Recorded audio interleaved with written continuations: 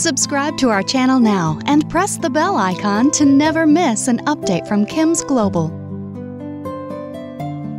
Hi, I am Dr. Shanthala Prabhu. I am a senior cardiac surgeon from the Department of Cardiothoracic and Vascular Surgery at KIMS Hospital, Trivandrum.